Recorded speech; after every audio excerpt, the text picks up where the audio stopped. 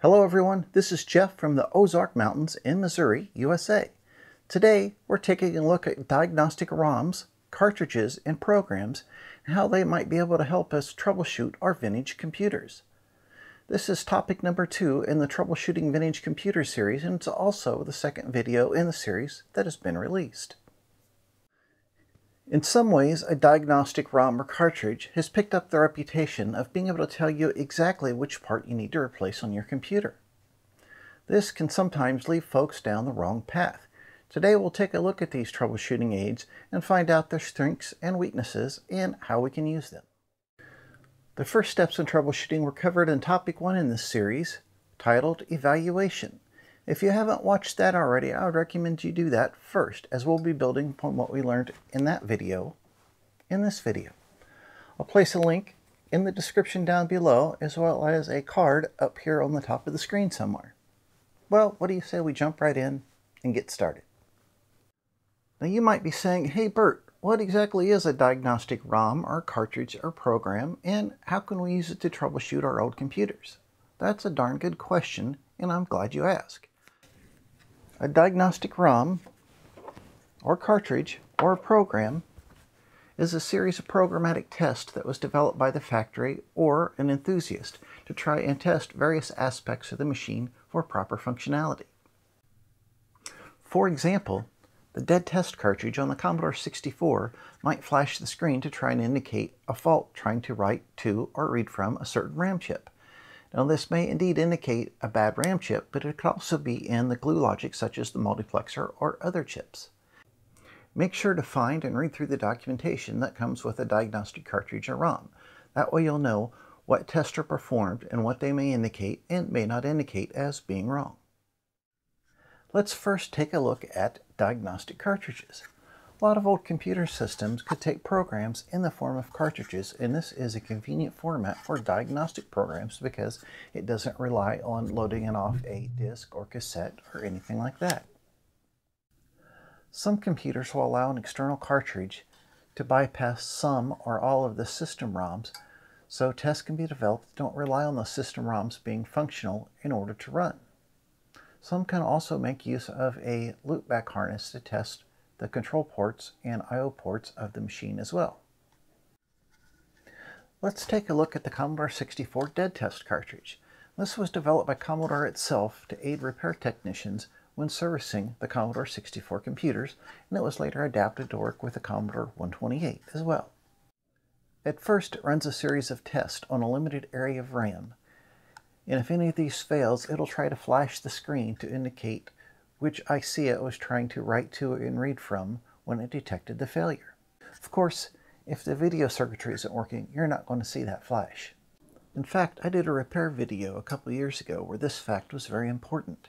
If I'd started with the dead test cartridge, I may well have been led astray.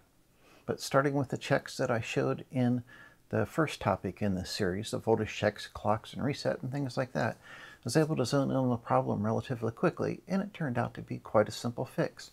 I'll put a card up here on the screen and a link in the description down below to that video in case you're interested.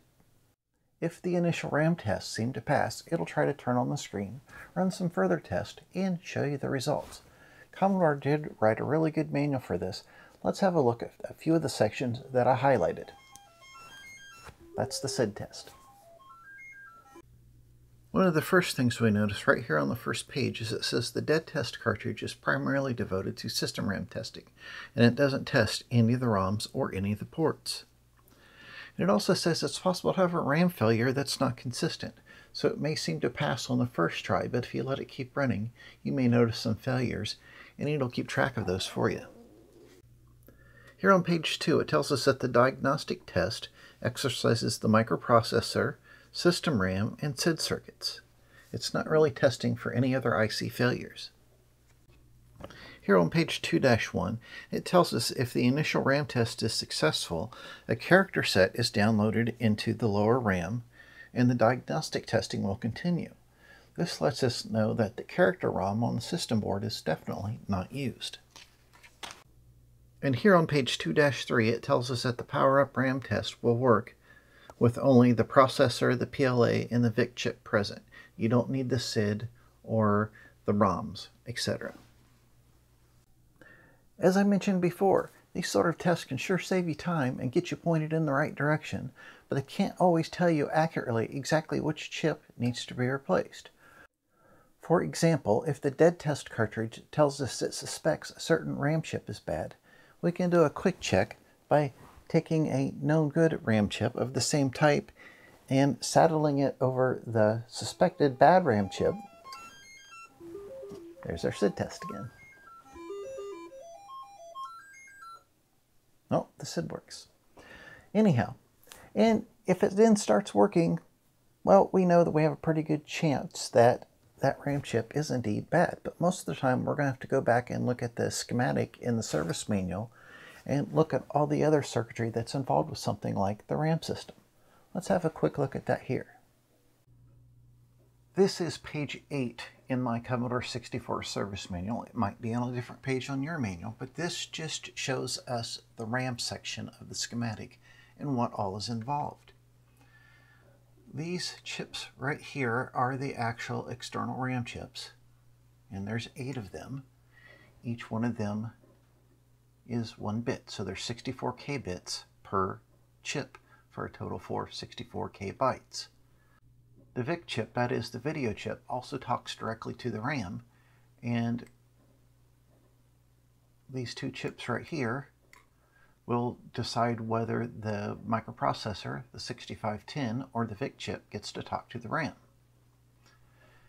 And there's also an inverter chip right up here, some more glue logic here. So the point is, there's a lot more involved in the RAM system than just the RAM chips themselves. And a lot of times when there is a problem talking to the RAM, it winds up being one of these other guys. So if your dead test cartridge indicates a RAM problem, make sure you're checking out all these other things too and looking for the address and data signals and control signals getting everywhere that they need to go. Another great test cartridge from Commodore was the Diagnostic cartridge with the accompanying loopback test harness. The loopback harness connects the various I/O ports of the Commodore 64 so it can send a signal from one place and receive it in another, and thereby check out if both chips are working properly. Commodore also wrote a nice manual for this, which not only covers the Diagnostic cartridge, but it also has a good troubleshooting section in the back as well. Let's have a quick peek at it. This is the Diagnostic cartridge manual, and we're on page 1-2 here. And there's a note here that points out that failures, particularly with things like RAM, might not be consistent. So let the test run several times, and this will actually keep track of failures, even if it passes on, successive tests. On page 1-3, there's a note here to remind us that the 6510 processor that's in the Commodore 64 does have some RAM built into it. So if you have a 0-page or stack RAM failure, that's going to be in the processor itself, not in the external RAM chips. And our Diagnostic cartridge does do a checksum of each of the 3 ROMs and tells us if it matches. Now, there were variations in the kernel ROM, particularly from Commodore, I think 3 different official versions. So it'll check for those 3 versions. If you have an aftermarket kernel ROM, this is going to show as a failure even if your ROM is good. There is a nice troubleshooting guide in section 2. This can come in very handy, and it's worth a while to read through. The design for the test harness I have here is from Sven Peterson, and he took a great deal of trouble to make one that was easy for everyone to build, and he even corrected a problem that someone reported that was in the original harness that Commodore designed. He has this freely downloadable from his GitHub account, and I'll put the link below in the description. For the cartridge itself, I bought a dual Diagnostic cartridge from iCore 64 in Canada a few years ago. I like this because it had this nice toggle switch to switch between dead test and the Diagnostic test, as well as a reset button. Now, I designed this case and printed it myself based on another design on Sven's GitHub, And if you happen to have one of these boards as well, I put the design for this on my GitHub as well. And of course, as I said, the link is down below. Now let's take a look at a couple real-life examples of failures, and we'll see how the dead test cartridge and the diagnostic cartridge handle them on this Commodore 64 board here. I've had this dead test cartridge running for a while now. It's up to a count of about 15, and it's passing with flying colors. I'll go ahead and cut in one complete run of the dead test cartridge here in the video. It'll take about 1 minute and 45 seconds, and then we'll get back to this testing.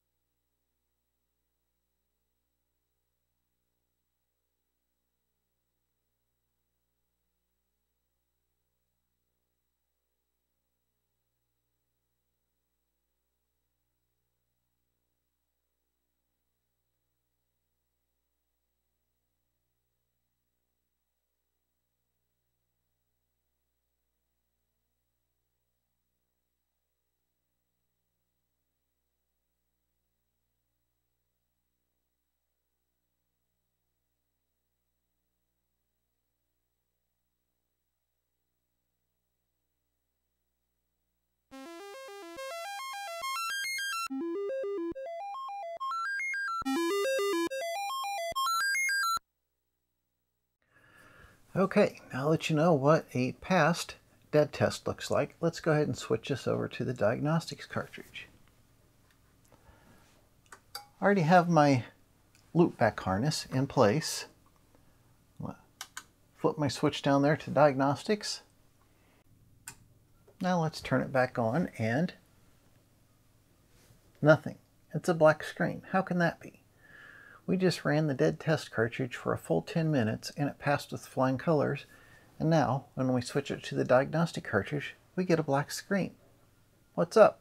Well, if we take a look at our dead test cartridge manual, remember we covered the whole part where the dead test does not make use of any of the system's ROMs on the Commodore 64 board, whereas the diagnostic cartridge does. It uses both the kernel ROM and the character generation ROM.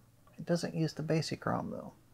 So, out of these two ROMs it uses, we might speculate that it's more likely the kernel ROM, because if it was the character ROM, well, it would probably still work and we'd get a display, but the display would be garbage because the character generation would be wrong. Now, if the chip wasn't socketed and we didn't have a replacement, we might want to make sure before we take the time to desolder that chip and risk damaging the board some more. So we'd want to do some more tests checking for all the control signals and the data and address lines at that ROM chip. Let's take a look at page 7 of the service manual and we'll get an idea of how the ROM address decoding works. This is page 7 on the version of the service manual I have. It might be on a different page on your service manual, but what this is showing us is just the section of the schematic dealing with the ROMs. You can see here we've got our basic ROM and our kernel ROM and our character ROM, and that all three of these are selected directly by the PLA. So if we are under the suspicion that our kernel ROM might be bad, knowing this new information, we would want to go in and check the chip select signal here, check all the address lines and data lines to make sure those are all toggling and looked like what we would expect. And if they did, we would have a pretty good indication that our kernel ROM was indeed bad. We could then use a logic probe or an oscilloscope to check for all those signals and get a better idea if we need to swap out the ROM or maybe there's a problem with some glue logic.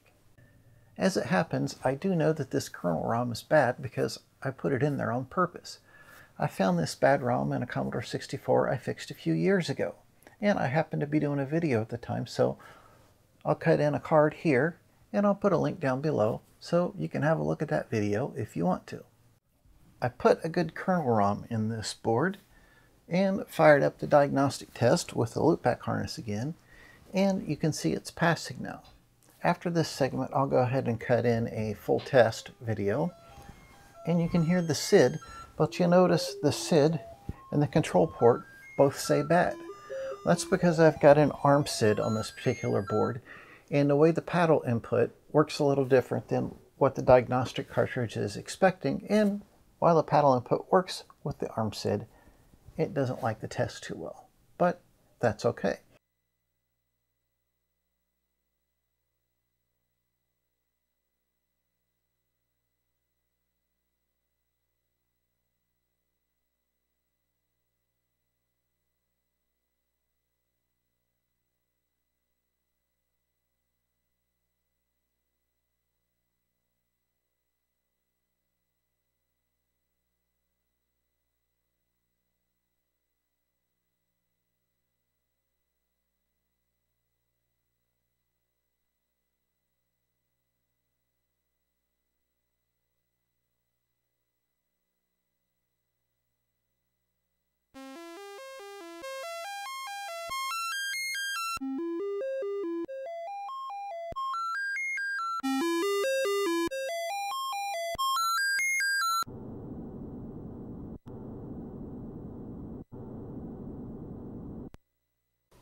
Now here I've got a bad PLA in, and this is kind of an obvious sign of a PLA with a bad shaking screen, and if it happens to run long enough for this test to go through, it will pop up and say it's a bad PLA. So in this case it does catch it, but again it could be a trace leading up to the PLA. It may not be in the socket right, that type of thing. And I've got another PLA here. It had a very interesting problem. It would work in this motherboard every time, and well, 99% of the time, and run just fine, and it would flake out just every once in a while. And when I put it in this board, it doesn't work at all. And if I have it in this board, it'll pass the diagnostic test every time. It's a very bizarre thing. So the point is, the diagnostic tests are a really big help, but they're not perfect. And sometimes if you're not careful, it can lead you astray, because I know it certainly has me a few times. A diagnostic ROM, such as this one for our Amiga 500 here, gets plugged into the system board in place of the original kernel or kickstart or firmware for your system, and it runs directly on the metal without that kernel or operating system or anything in the way. This allows it to run some really low-level tests without depending on the operating system or kernel or whatever being operational.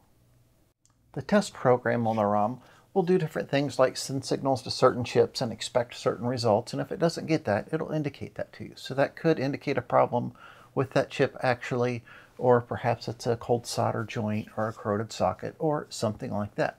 The good thing is a lot of times it'll point you in the right direction, even if it can't pinpoint exactly what's bad.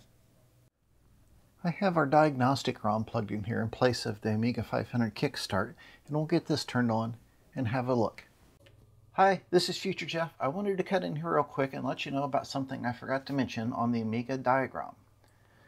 It can actually send and receive serial information even when you don't have a video display. This is very handy in cases where there is some functionality on the board and you don't know exactly what's going on. You can hold down some of the mouse buttons or keyboard buttons as you're booting, and it'll send out information over the serial port. Look in the text files that come with the diagram for more information on this. What you'll notice as this starts up is that the screen is going to flash all sorts of strange colors, and it'll display some text that's hard to read because it's pretty fast. And then it'll pop up a menu. Now, you'll notice on the capture to start with, the menu is kind of blurry. This is because I'm on an NTSC system here. And the fellow that writes this, the infamous Chucky Hurdle, has PAL machines to work with, but he does his best to make it work for us folks in NTSC land too. So I'm going to press the space bar here and give it a second. That'll change the video display mode so it looks a little better. This Amiga diagram, as Chucky calls it, is a free download, and I'll put the link in the description below. I picked up some new old stock 27C400 EEPROMs from eBay and used my Mini Pro programmer and an adapter that allowed me to program these to burn this EEPROM. And I'll put a link to the adapter as well. And if you have a 32-bit Amiga, you're going to have two ROMs you need to swap out. There's a high and low, but it's the same sort of arrangement. Now on the back of the Amiga here, I've got a couple loopback adapters. Let me see if I can pull one of those off. Oh, dropped it. This just goes one for the serial, one for the parallel port, and it's got some wires jumped around to various pins in here. And the directions are actually kind of hard to find as to what needs to be done for this. It uses the same loopback arrangement as the Amiga test kit, I believe it's called. Yeah, it's by, I don't know if I'm pronouncing his name right, Kirf, the Amiga test kit. Anyhow, it uses the same loopback arrangement as the Amiga test kit, and it was kind of hard to find the wiring arrangement for that, but it's actually hidden in part of the Amiga test kit. I printed that out in a PDF, and I'll put that on my GitHub. Put the link down below so it's easier for you guys to find. Anyhow, I made up a couple of those loopbacks, one for the parallel port, one for the serial port. I've got a mouse and joystick plugged in here to test those two ports. And we can do things like an audio test, and we'll play some music.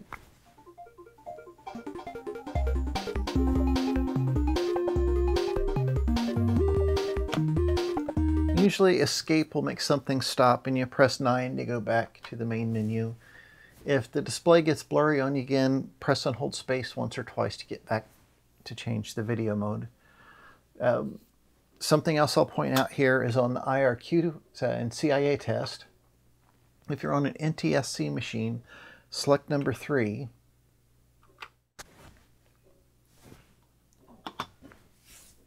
And that way it'll properly test them. If you're on a PAL machine, select number 2. So our CIAs are probably good on our NTSC machine.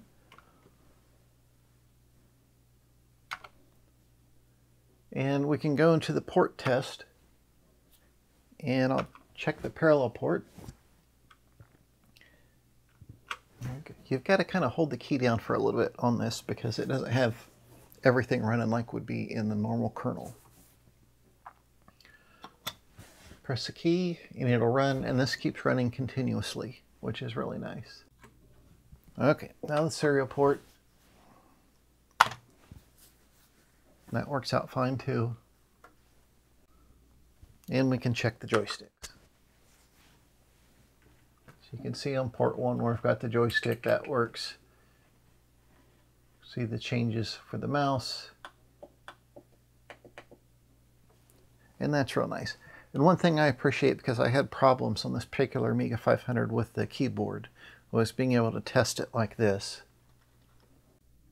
If we go into keyboard test, it'll show you the scan code, things like that, and the character being pressed. And I stole some of the keys for the number pad here to replace over on the main part of the keyboard because some of the rubber contacts were bad.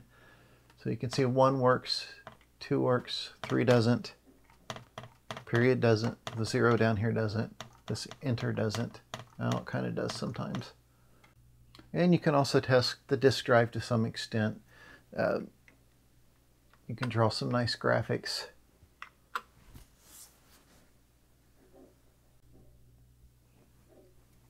I've noticed it does lock up on NTSC machines sometimes, but you can use the regular Control Amiga to reset it.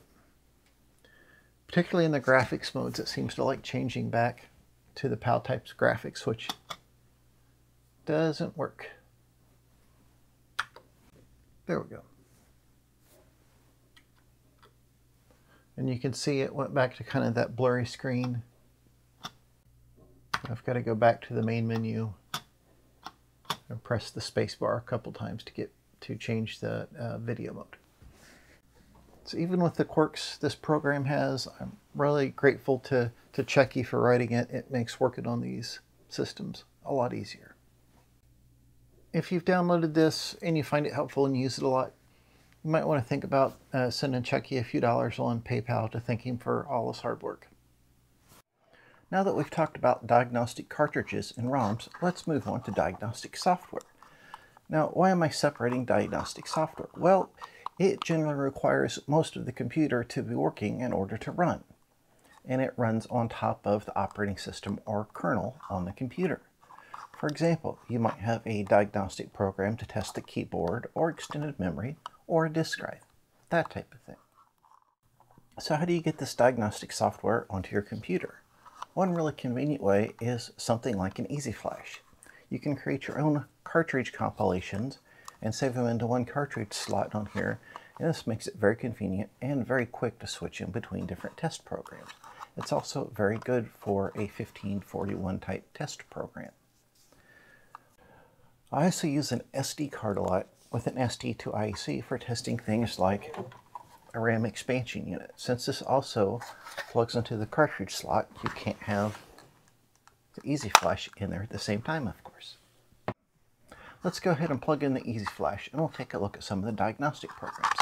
All the programs I'm going to show from the Easy Flash and from the SD card are on my GitHub, and the link is below. We've got the Easy Flash running and I've got a video capture going with that, so I'll cut it in here too. I put this under the D slot for Diagnostics.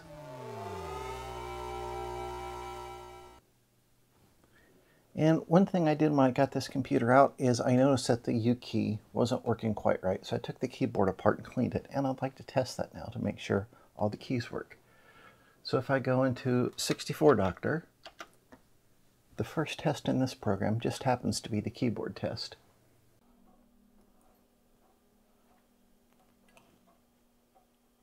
Press return to select that test, B to begin the test. You can see it changes the highlighting and underlining. So the U key seems to work fine now, which is good. And if I want to run another test, it's as easy as hitting the reset on the Easy Flash. I'll go back into Diagnostics, and I might decide to run SIDbench.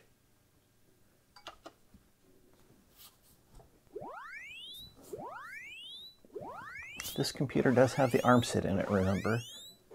And I recently updated it to, I think, 2.9 firmware. It's the next to the latest one. I'll go ahead and reset that. And I also like how the Easy Flash leaves you right back in the directory where you were before. There's also a screen, if I could talk, there's also a few screen test type programs which just draw color bars and things like that. The last one I want to show you here is the 1541 Disk Diagnostics. Now this is from the world of Janny, and he took a bunch of different utility programs that were available and combined them so they would all fit in one 8K cartridge slot. And there's things like alignment check, show the BAM, so you can send disk commands, show the directory, a speed check, things like that. The one thing I wanted to bring to your attention is if you look at his website, he makes special mention about the alignment function here and what its limitations are. Now, if you have a factory-produced disk, like an original one from Commodore or another major manufacturer, those would have been produced on commercial disk copying machines. So the chances are that the alignment is very, very good on them. You can't use a disk that you made yourself or somebody else made on a Commodore drive to check alignment. That's not going to work too well. Okay, now I've got the Easy Flash cartridge out of there, and I put in my 1750 RAM expansion, and we'll be running a RAM test off the SD to IEC device. So first we will load the file browser, and if we go to my Commodore 64 directory, You'll notice on here how some of the characters are turning blue as I scroll. That is a problem with the kernel ROM in here. It's version 2. That's a bug it has. So someday I'll swap that out for a version 3 kernel. And I separated these. You can see the asterisks in there just by section or type of test. And on this particular program, the mem test program, it's very particular about how you load and run it. And to get around that, I made up a little simple basic chain loader type program, which is, oops, I went past, which is mtest load. And that just loads in mtest and then does the right system call to run it. The memory test program was designed to run on different Commodore platforms and automatically detect what it's on and run itself accordingly, so hence the interesting loading requirements. So now it's going through and it's going to test the RAM that's in the CPU itself. Then it'll test the RAM that's on the system board, and then it'll locate any RAM expansion you have, either a Commodore RU or a GeoRAM or something like that. It'll try to find it, discover what it is, and run the appropriate test. And of course, this is a perfect use for the SD to IEC because, like I said before, you can't have the Easy Flash plugged in at the same time. You can see it also discovered that it was running on an NTSC machine, tells us what the clock speed is, what the size of the REU is, that type of thing. And we passed all the tests. So you see we can go back in and run another test program. Now some test programs aren't going to let you exit that cleanly, and if you have an external reset button, it makes it a lot easier so you don't have to power cycle it all the time. Of course, the test programs that I'm using from the SD to IEC, that D64 file is also on my GitHub, which is linked down below. Our Amiga 500 has her clothes back on, and she didn't want to be left out of the diagnostic software party. And I've got the same dongles that I used for the diagnostic ROM. These also work for the Amiga test kit here. And this will allow you to do things like test the memory, test the keyboard. And the nice thing about this, you don't have to take the machine apart to swap the ROM, but you can't test all the things you can with the diagnostic ROM. We can still do the mouse test. This parallel and serial test with the loopbacks. That still works. And of course, right here is where they hid the dongle build guide. So if we look at the description here, there it is. That's how you build it. And of course, it'll test the CIAs too.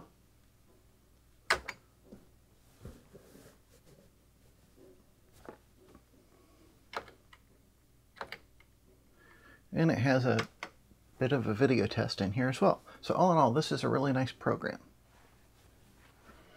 There's one more I'll show you. It's the test card program that I used when I was first setting up this Amiga 500 about a year ago in a video, I guess. So we'll reboot this guy. Okay, here's our test card program. And this is an NTSC machine, so we'll choose NTSC. And this displays some nice test screens, so you can check out to make sure your video output circuitry is working fine. There we go. You press space to get into the... And it's got some patterns here that you can use for adjusting CRTs as well, which is kind of nice. There are other sorts of diagnostic aids too. A few weeks ago, Adrian from Adrian's Digital Basement channel did an interesting video. He replaced the ROM in a Commodore disk drive with a circuit that always returned a no-op instruction. The link is in the description below.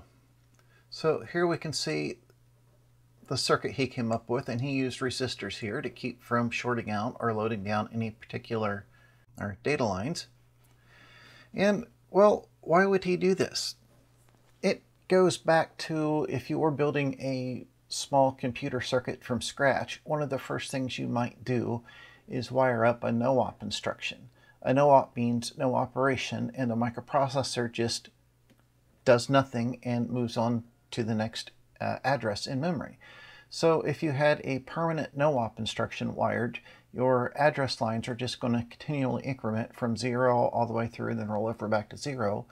And your data lines are also going to be in a known state. So if you have an addressing problem, this allows you to check every address line with a known set of conditions to see if there's a problem. I thought this was a really clever idea.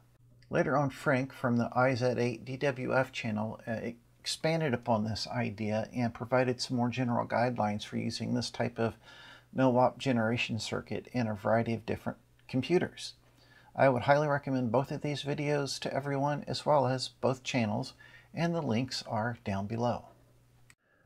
I hope this video has helped demonstrate some of the benefits and some of the limitations of using a diagnostic cartridge or ROM or piece of software.